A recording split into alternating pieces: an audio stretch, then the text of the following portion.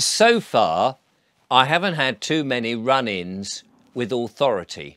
I mean, quite how that's happened running my YouTube channel, I don't know, because I have been questioning a lot of things, as you'll no doubt be aware. However, I do think that when authority does come along and, you know, you see this person, this legal fiction, if you like, in their legal fiction outfit, their costume, whether that's, I don't know, a traffic warden or a policeman, or these days even a doctor, somebody who's playing the role of something in our lives. And we go along with it, don't we? We go, oh yes, this is a figure of authority, and we must adhere to what they say. Well, must we? I made a video the other day saying that don't give them the power, don't acquiesce. We are in control of ourselves. However, it is worth remembering that the human within that legal fiction that they're pretending to be an authoritative figure, whether that's a judge or a solicitor or a policeman or even a bailiff, come to that matter. And you might think, blimey, you know, are these people real? Do they come from another planet? Are they just some, I don't know, dreamt up thing that like to be a job's worth and all of that? Oh no, I've got to protect my job. I've got to behave this way.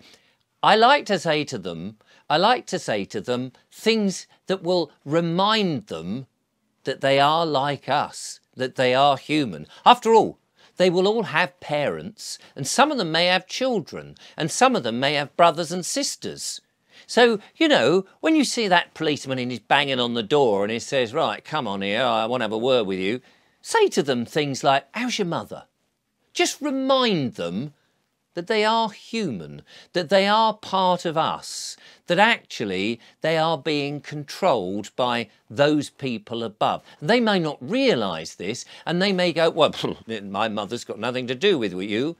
But it's reminding these people, actually, take away that costume and you're naked. Just if I take my clothes off, I'm naked too. If you're a man, and a proper biological man, that is, you'll have a dingly-dangly, just as I have a dingly-dangly. Now, your dingly-dangly might be a bit longer, or it might be a bit shorter than my dingly-dangly, but it'll be a dingly-dangly nonetheless, and it'll have the same basic function. When your bladder is full, you'll run up to the little boy's room and you'll still have to empty it using your little dingly-dangly. And if you sort of get a bit amorous with the member of, well, maybe the same or even the opposite these days, who knows, you may find your dingly-dangly doesn't dangle quite as much. It may have, you know, got a little bit more rigid, let's say. But it operates in pretty much the same way. What I'm saying is, in a very crude and basic way, is you are actually of the same stuff. In here, you may have been indoctrinated to think that you are the uniform or the costume that you're wearing. But actually, you still have come from a mother and a father, and you may have siblings, you may have brothers and sisters, you may have aunts and uncles, you may have an extended family, and you may, at the end of the day, do all of this because you want to earn some cash, money, to pay your way in the world. And so these authority figures who come over and they seem officious and say, well, I'm going to take your car away if you don't pay this. They are human like you and I. They have a spirit, they have a soul. They may be misguided, and that is one of the problems with these people, of course. They may be, as I say, groomed, misguided and following instructions. But they are working for a dead corporation.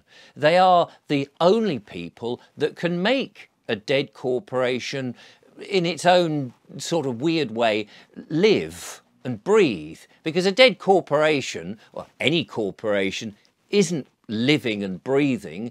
It's just there on paper. It's there in a building. This building belongs to this corporation, which is a non-entity. It's just nothing. We make them live by believing in them, by giving them the power. And these representatives who are in the employ of this dead corporation, whether that's the council, whether that's the government, whether that's the police station, whatever it is, the people dressed in the uniform that go about, then they're underneath, they're naked like you and I. They're the people that make it work. And if they take off their uniform and they walk away from it, these dead corporations cannot do anything. It's only the people who are employed by them that actually make them live and breathe, as I say. And so I like to remind these people, if it's somebody just looking up at my car and they're coming along as I've parked and they're going, oh, I'm not sure you should park here, I will say, good morning, how are you? You're looking nice. I love the way your hair's combed. How's your mum? How's your brother? We need to remind them, actually, you are people. You're not an autonomous being out there to try and get money out of us like all corporations are destined to do. We just want your money. We want your servitude. You are below us.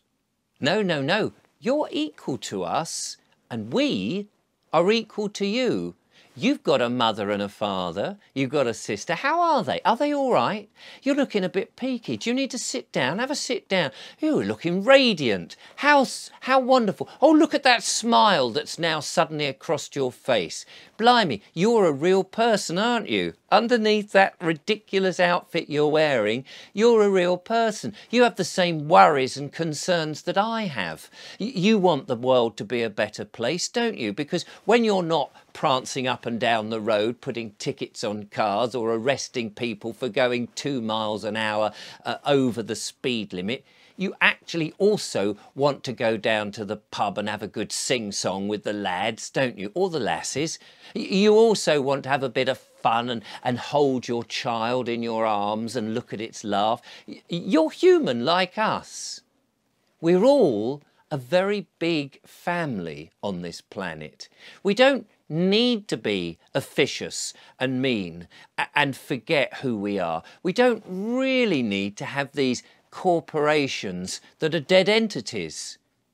So I would say, and just remind you, everybody out there, that dressed up in these outfits, these people, they may appear to be, I don't know, neuters, if you like, you know, people or machines, neutral type of machines who have no emotion, and that's been bred out of them. But we need to remind, because we need them on our side. We do need them on our side. We need them to join humanity again. Because in order to eradicate these strange weirdos who seem to think that they're in charge, who fly around in their private jets and meet at places like Davos and decide our future. They're not going to decide our future, thank you very much. They may want to, and let them want to, but they're not actually going to, because the new world has started. The new world is here, and the new world is looking for humanity, is looking for those people in those uniforms who think they're part of the old system and saying, how's your mum? How's your dad? How you doing? Are you all right? Come and join us.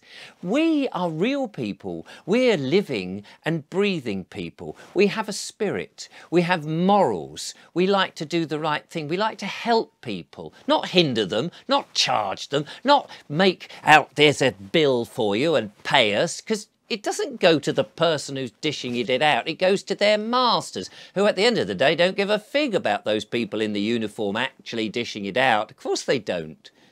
No, so how are you, mate? You all right? Come and have a sit down. Oh, no, I can't. Yes, you can, just for 5 minutes.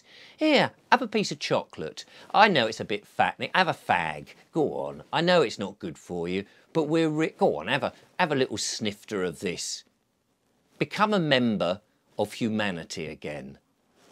That's all I'm saying. We need these people on our side, because those are the people who are building the prisons. Those are the people who are doing their bidding. They can't do their bidding if they're not on their side and they're on ours.